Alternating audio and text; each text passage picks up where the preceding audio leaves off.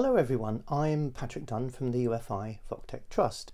And what we do is we help people get the vocational skills they need to get more out of their working lives, and we do it by supporting the development of digital technologies. We provide funding, expertise and investment for innovators in vocational technology. We build a community of educators, developers, designers, employers, investors and policymakers. And we use our funding to catalyse change in attitude, focus and investment in vocational technology.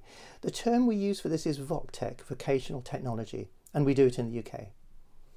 Now, my particular interest is in our projects in the criminal justice sector, as I've project managed or been involved in a number of them. And this is what I'll be talking about for the next 20 minutes or so, although it won't just be me talking, we'll hear from a number of our projects. Now, there are all sorts of challenges in prison education and training relating to both traditional methods and using technology. And at first sight, this may appear somewhat overwhelming. Just to say, most of these statistics that I'm about to go through are from an excellent paper by the Centre for Social Justice, and I'll put the link in the chat. So, 47% of those in prison have no qualifications. 20 to 30% have a learning disability. 60% have dyslexia or literacy or numeracy issues. Motivation and confidence, not surprisingly, are enormous barriers. Prisoners move frequently between institutions. There's a very substantial diversity of culture, education levels, very significant differences, and different institutions and those who run them have different priorities and approaches. There's a whole range of issues relating to network device security, as you'd expect, weaponization, reliability, and so on.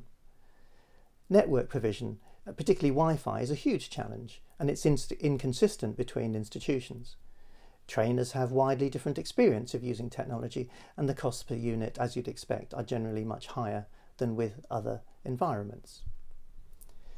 Now, given that UFI's core mission relates to vocational training, the fact that only 4% of women and 11% of men are in employment 6 weeks after release is worth noting.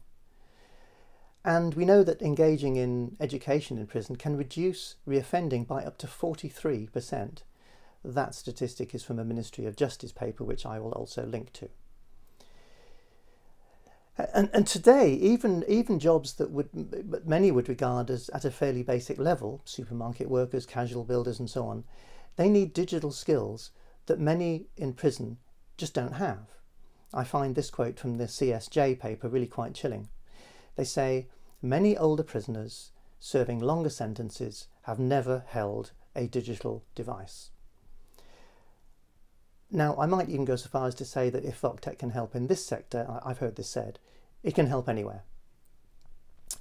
Now, there are some excellent initiatives in the criminal justice sector using a very wide range of technologies, augmented reality, virtual reality, community approaches, e-learning and so on.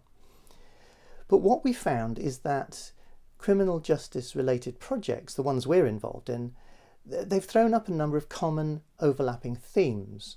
And although these themes reflect the typical issues that technology-related learning often grapples with, secure environments present a range of tough challenges. So I'm going to talk through these 4 common themes.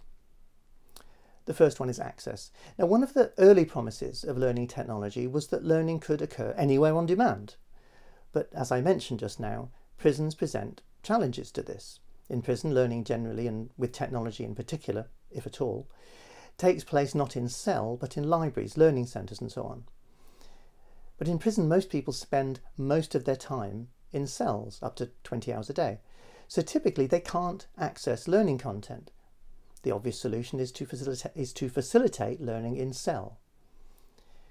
So providing access is the baseline, without which everything else is pretty tricky. It could be irrelevant.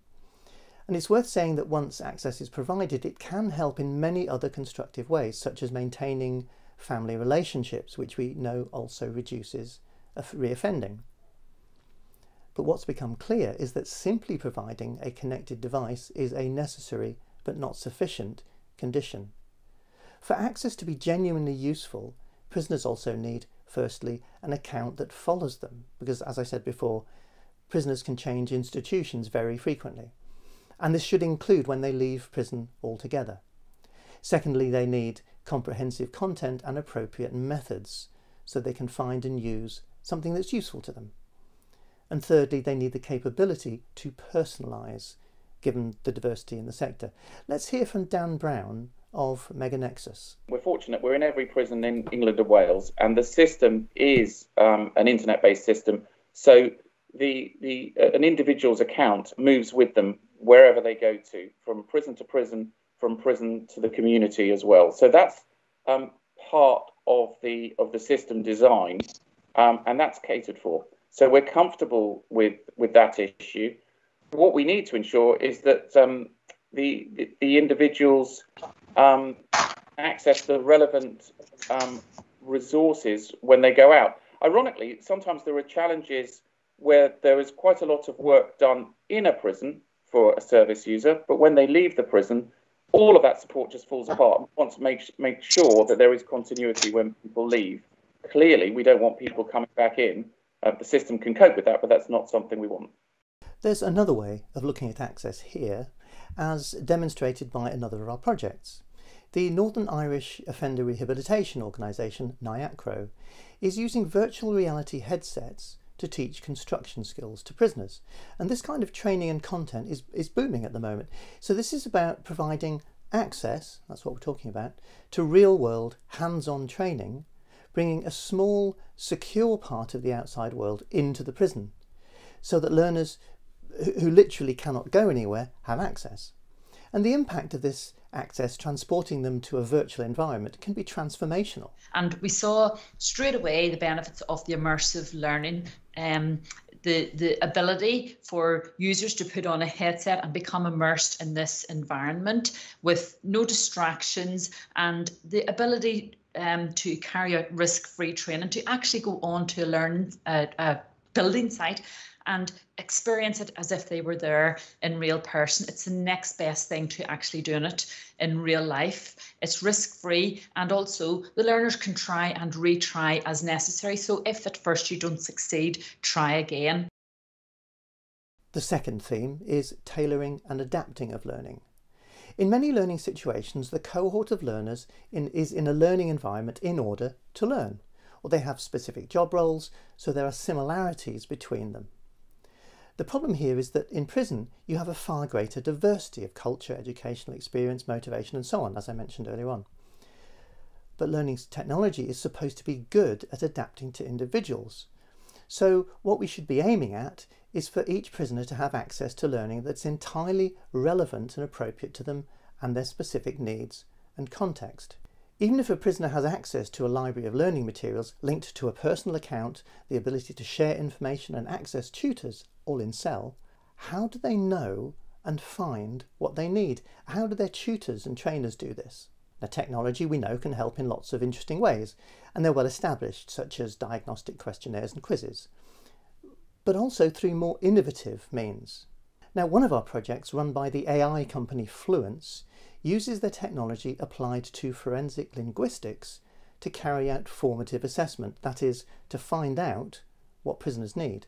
I'll let David Hoare of Fluence explain. So, for example, at the moment, the process of formative assessment, so understanding what is required or what's going to have the biggest impact on the student, that can take up to 2 weeks for someone to work out what is going to be best for that student.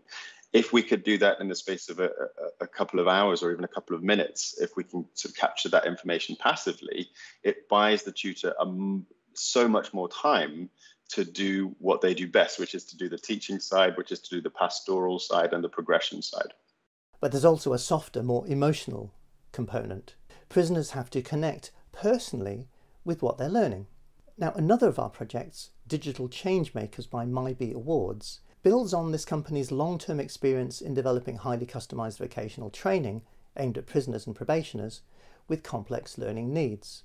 And one particularly innovative approach is the way that they're using avatars to personalise learning. I will let Sarah Cox from MyBe Awards explain.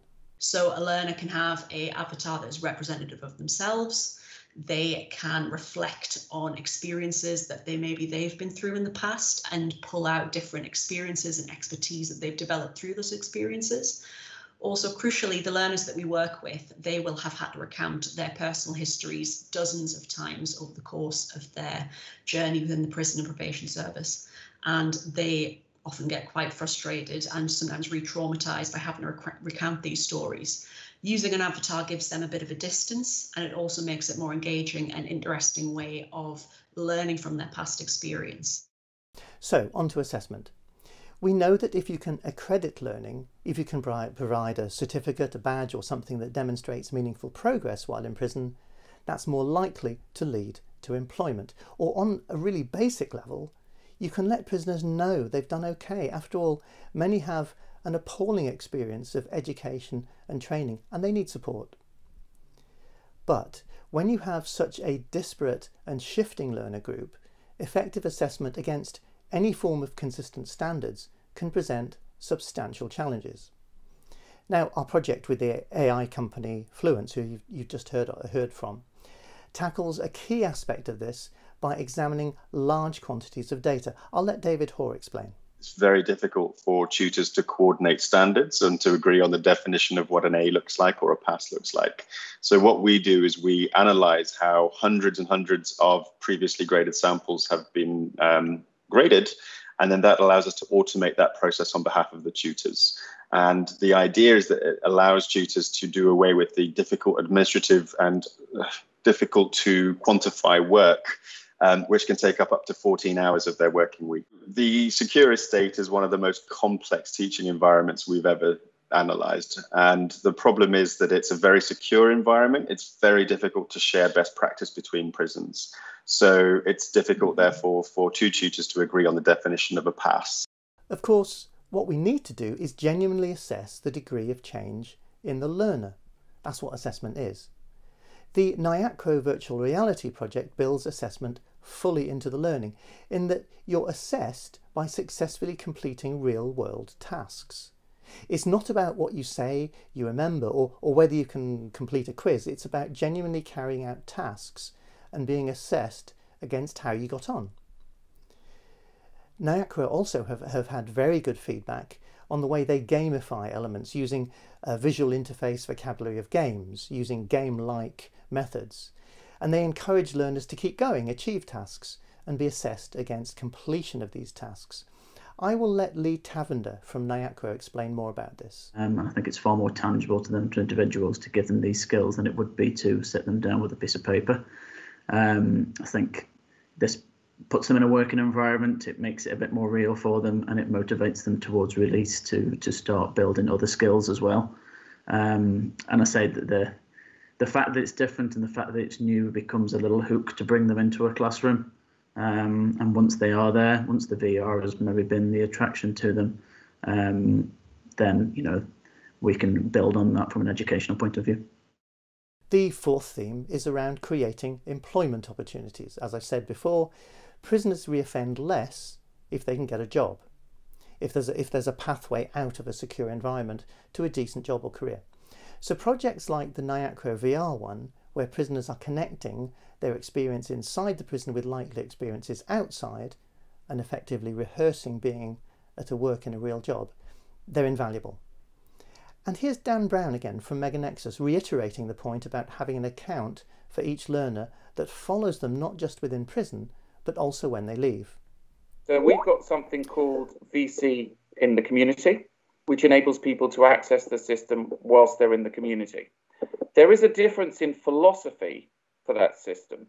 The key thing is when people are in prison, they have a walled garden, and the virtual campus has some very stringent boundaries in terms of what people can access. When they leave prison, we actually want those people to be using the virtual campus as a springboard, as a trampoline.